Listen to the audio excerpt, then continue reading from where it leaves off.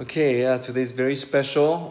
Pastor Jaewon will be sharing the Word of God with us. But if we will all rise for the public reading of God's holy Word, we'll be reading from the prophetic book of Nahum, just 3 verses, chapter 1, verses 1 through 3. It will be responsive. I'll read verse 1, you read verse 2. All together we'll read verse 3. I'm reading from the NIV. A prophecy concerning Nineveh. The book of the vision of Nahum, the Elkoshite.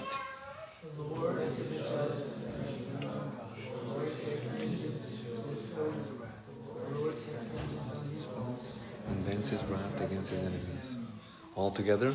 The Lord is slow to anger, but great in power. The Lord will not leave the guilty unpunished. His way is in the whirlwind and the storm, and clouds are the dust of his feet.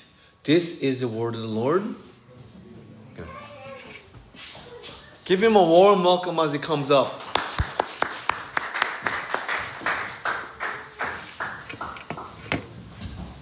Good afternoon. Before we get into the message, that we're going to begin with a YouTube clip. So, please.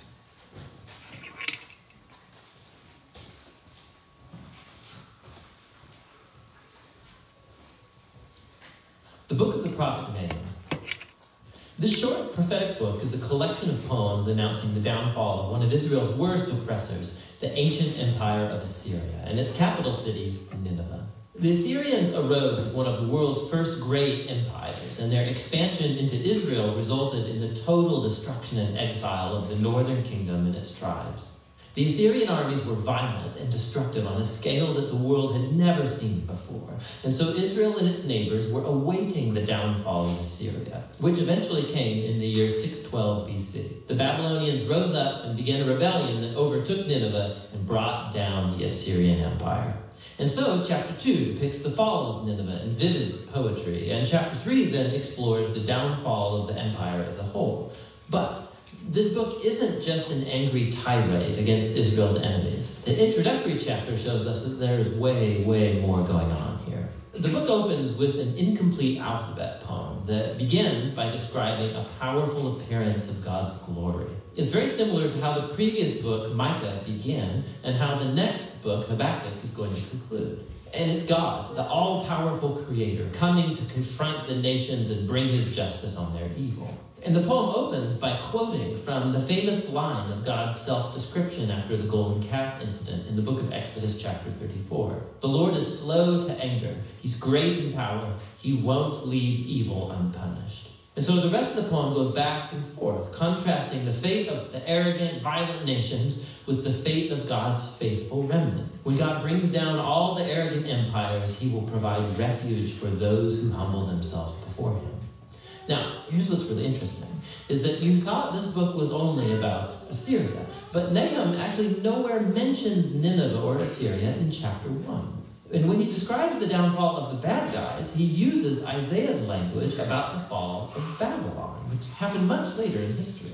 And not only that, Nahum also describes the downfall of the bad guys as good news for the remnant of God's people. It's a direct allusion to Isaiah's good news about the downfall of Babylon. And so all of these little details from chapter 1, they come together to make a key point. For Nahum, the fall of Nineveh is being presented as an example, as an image of how God is at work in history in every age, how he won't allow the arrogant or violent empires of our world to endure forever. So the message of Nahum is actually very similar to that of Daniel.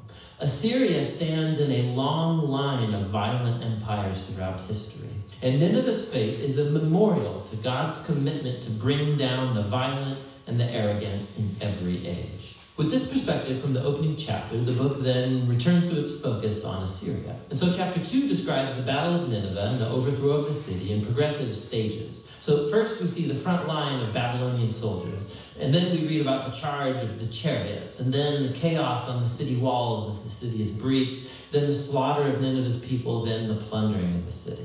Chapter 3 goes on to describe the results of the city's downfall for the empire as a whole. So Nahum begins by announcing a woe upon the city whose kings built it with the blood of the innocent. It's an image of how injustice was built into the very system that made Assyria so successful. But their violence has sown the seeds of their own destruction, and so Assyria will fall before Babylon. The book concludes with a taunt against the fallen king of Assyria. He's stricken with a fatal wound, and from among all the nations that he once oppressed, no one comes to help him. Rather, they sing and celebrate his destruction. And that's how the book ends. Now, this is a gloomy book, but it's important to see how Nahum's message addresses the tragic and perpetual cycles of human violence and oppression in every age. Human history is filled with tribes and nations elevating themselves and using violence to take what they want, resulting in the death of the innocent. And the book of Nahum uses Assyria and Babylon as examples to tell us that God is grieved and that he cares about the death of the innocent and that his goodness and his justice compel him to orchestrate the downfall of oppressive nations. And God's judgment on evil is good news, unless, of course, you happen to be Assyria. Which brings us all the way back to the conclusion of that opening poem in chapter 1, which tells us that the Lord is good and a refuge in the day of distress. He cares for those who take refuge in him. And so the little book of Nahum invites every reader to humble themselves before God's justice and to trust that in his time he will bring down the oppressors of every time and place. And that's what the book of Nahum is all about. Let's pray. Heavenly Father, thank you for this wonderful day to worship you with this group. We ask that you will strengthen us, restore us, and inspire us with your love. Lord, we are here to worship you and listen to your word. Help us to be filled with your unconditional love and grace so that we will pour out your love and grace to others. We pray in the name of Jesus. Amen. Hello again, everyone. Hello. How's everybody? Doing good? How's your week? Good? Okay. Aren't you guys busy lately? Like a lot of work, studies, homeworks. I'm sure, many of you feel like, each day goes by really fast. Some of you may be the process of getting used to, a new school or like a new job. And some of you might be preparing, hard for college or applying jobs. And some people are trying to make a stable life, having a, busy life. And some people are getting used to, the fast-paced life that we are living through right now. And even for me, I'm trying my best to get used to my new job and responsibility here as a youth pastor. Even though that we have lived busy lives, all of us, we have chose to be here today and listen to the word of God. Now, this is something that people in the world, they don't do. Like those who do not know Christ, they think of Sunday as a day to just hang out with their friends or people, or to on a trip, or something special. They do something special for themselves on Sundays. However, whether you're here because you want to be here, or somebody made you come here, but still, the good thing is the fact is you're here. That's very important that you're here. And I hope that you all are here with the right heart and be ready to take in the word of God, and God will see that heart and be pleased with it. I'm pretty sure that God will please. He knows by our genuine act of worship to him. But I also know sometimes it's very hard and it's not easy to give 100% to God every single worship that we're attending and we go to. That's because we're not perfect. We're human. That's why we cannot give 100% to God all the time. I know most of the times that we genuinely praising the Lord and we trying our best to listen to sermon. I hope that's the case. But sometimes I admit that because we are physically too tired, sometimes we cannot focus on the worship. And we just cannot give, our heart to this moment. And we try to stay awake from a sermon, but it's hard because we're so tired. And sometimes when we are exhausted, we often think why am I here? Why am I listening to this sermon? And sometimes I feel like I just want to go home, And sometimes if you're reading the Bible or listening to a sermon, you may not fully understand what the Bible or the sermon means. And I'm not here to I'm not saying these things to judge you guys, But the fact is, even I'm saying myself and even Pastor Charlie or other adults, we go through these things sometimes too. We're not perfect, we're human, so we do the same thing. If we listen to a sermon about a story that we are familiar with, we become, a little bit, interested. But, however, it's normal to lose our attention to stories about the books in the Bible that we're not familiar with. Today, we'll be discussing about the book of Nahum. Book of Nahum. You guys just watched the video clip? But have you guys ever heard of the book of Nahum before? Did you have an idea of the book of Nahum?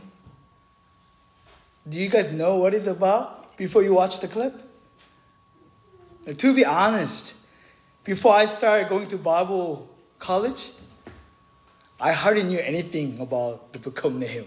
I knew a bit. The Nahum is in the Old Testament, in the prophets, but that was it. I didn't know anything else. Isn't it similar to you guys too? Right? Agree? Yeah. The reality is that the book of Nahum is not well known. It's not familiar. And it's very common, for the people that they don't know what it's about.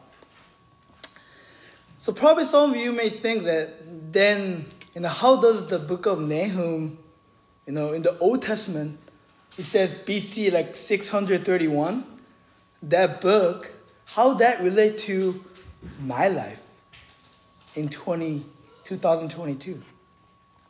And what can I learn from this book right now? Really, what can we learn? However, we need to know the book of Nahum is also an important book, just like all other Bible.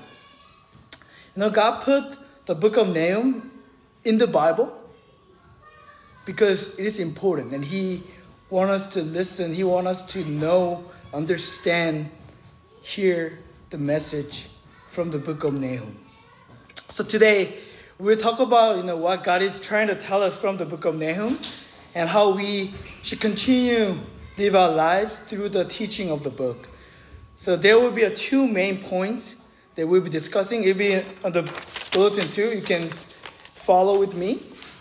The first point is God judges the people of Nineveh because of their sins. God judges the people of Nineveh because of their sins.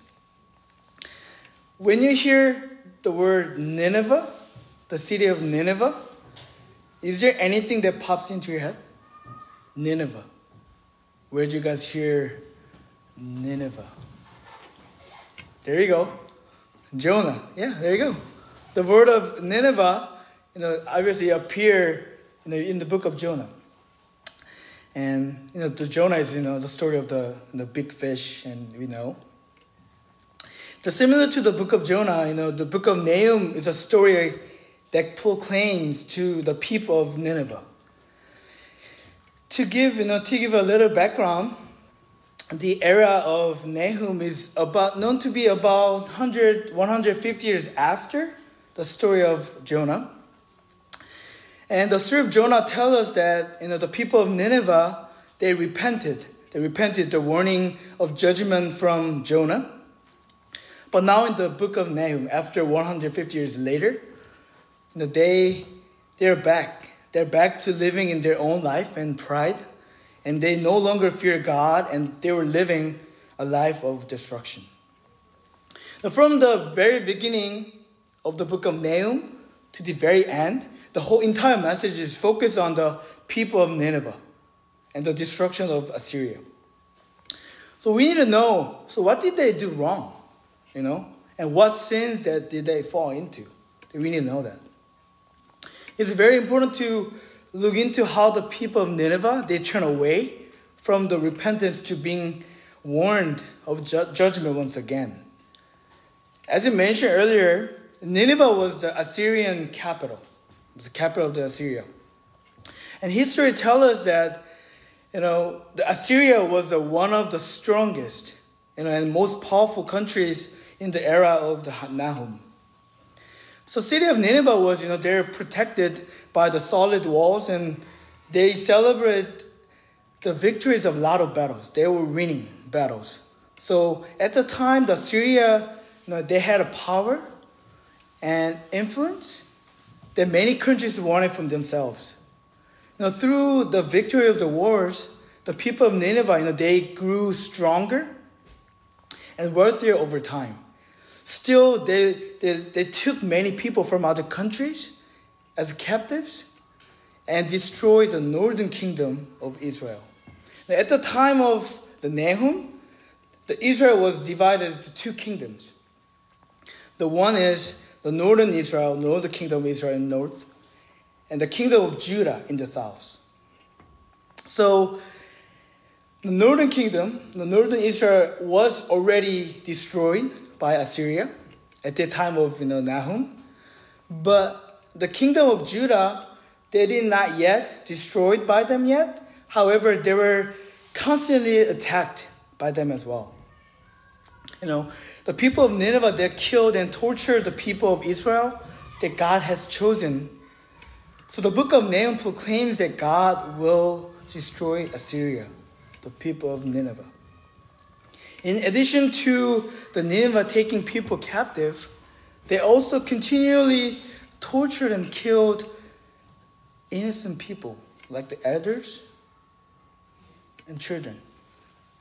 And the reason why the city of Nineveh grew more evil over time is because they trust the kingdom that they built on their own. Their nation was built around a river, and they built tall and powerful walls as a protection. And they trusted their own strength. Because of that, they're winning the battles. They were prideful about the fortress that they had made with their own manpower. Arrogant. And the pride grew bigger and bigger within the people of Nineveh. Now, there's something very clear that we can learn about through the evilness and pride of people of the Nineveh. During the time of Jonah, everyone, including even the king of Nineveh, king of Assyria, they all repented. And they came back to God after listening to the word of God about their judgment. However, after 150 years later, in the book of Nahum, we see after 150 years of living in the prosperity, God slowly disappeared from being the center of their lives. In the bulletin, there is one Bible verse says, Nahum 3:1. It says, "Woe to the city of blood, full of lies, full of plunder, never without victims." Now, though the culture and life of the city of Nineveh, they develop over time. But at the same time, their morality fell. Murder, theft, and lies grew. And God's jealousy came upon them because of the sins that they have committed. But among all of these things, one of the biggest reasons for God's jealousy was idolatry from the people of Nineveh. Now, Nahum 1:14 says, "The Lord has given a command concerning you, Nineveh. You have no descendants to bear your name. I will destroy the images and idols that are the temple of your gods. I will prepare your grave, for you are vile." As I mentioned before, At the time of Jonah, the message of God's judgment came to the people of Nineveh because they fell into idolatry. And they received the opportunity not to be judged. However, after 150 years later, they turned away from God and came back to idolatry and serve other things as their God. Now, one thing that God will not tolerate is idolatry. Now, looking at the beginning of the Ten Commandments, we can see how much God dislikes idolatry. The first commandment, in Exodus 3:23, saying, "You shall have no other gods before me." The second commandment is, "You shall not make for yourself an image in the form of anything in the heavens above, or on the earth beneath, or in the waters below." God wants to give unconditional love to His chosen people. And He wants to pour abundant grace and blessing upon His children.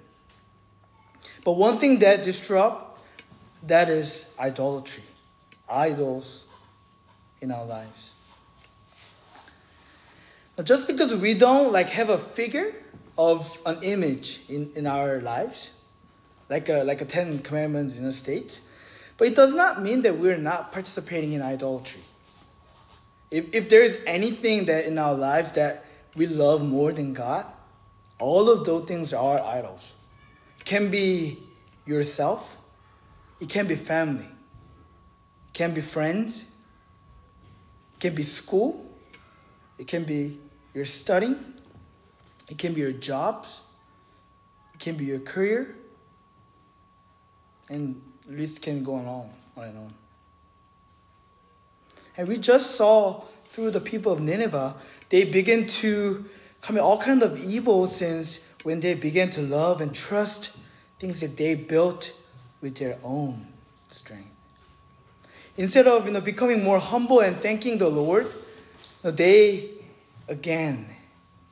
turned to their old ways and became sinful. And we know the city of Nineveh faced judgment because of their sins. So what can we learn from this? These people of Nineveh, the book of Nahum. Now, just because we come out to the church every week and serve and do all these things that we think please the Lord, it doesn't mean that we'll be saved. No, it does not guarantee salvation. Anyone in here, anyone can face judgment if God is no longer number one priority in your lives, in our lives. If we put ourselves before God, other things before God, like other idols before God, there will be judgment.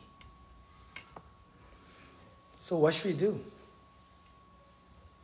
As our lives become more prosperous and stable, as the things seems like it's working out in life, and as we see continue on our lives, we need to be thankful and maintain humility. God gives peace to those who trust in Him and believes in the salvation of our God. And God will be with those people, and God will not leave them behind. So I pray and hope that all of us here will reflect our lives and repent and give our idols to God.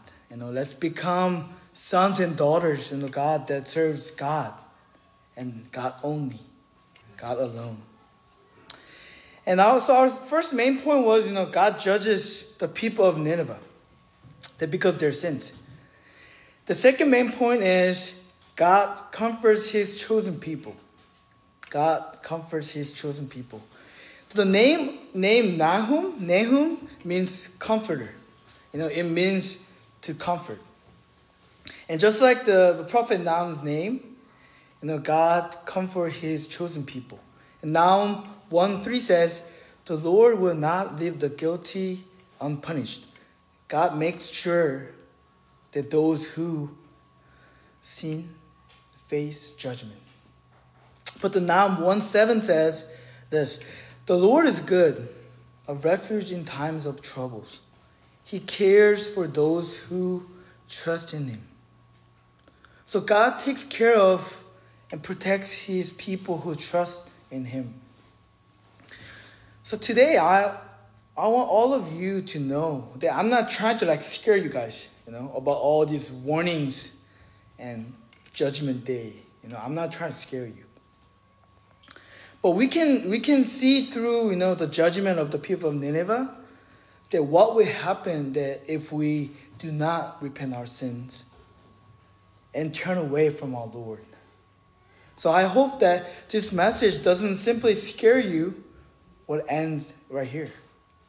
Instead, I hope that we can are convicted of our own sins and become the people that live under the protection of our Lord.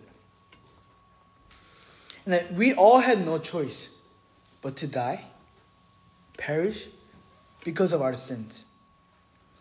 However, God sent his one and only Son, Jesus, to us. He sent his Son, Jesus, to save this world and to face judgment in place of all of us. And Jesus took on all of our sins and sins of the world, and sins of both of you and me. And Jesus died and resurrected. This shows how much God, our Father, loves us, and how much Jesus loves us too. Jesus, he who had no sin, had no reason to die, but he took all of our sins and chose to die for us, for you and for me. And I don't know what love could be greater than all this. But in life, we often forget about God, making excuse that we're busy. Or sometimes when our lives are going so smoothly, we forget about God because we don't think we don't need him anymore. Of course, all of us, tell me if I'm wrong, but we all want to study hard, to go to good school, good college, and want to be succeed in life by getting a good job and living with a stability. And I'm not saying that any of this is wrong, but I want all of us to think about one thing. I want us to think about whether God is still at the center of our lives. When we're busy, when we are happy, when we are sad, when we are desperate, and when we are satisfied, and when we are stable. The list can go on and on. We need to think about it. Now, what the people of Nineveh did was wrong. But let's really think about it. Are we doing anything different right now compared to the people of Nineveh?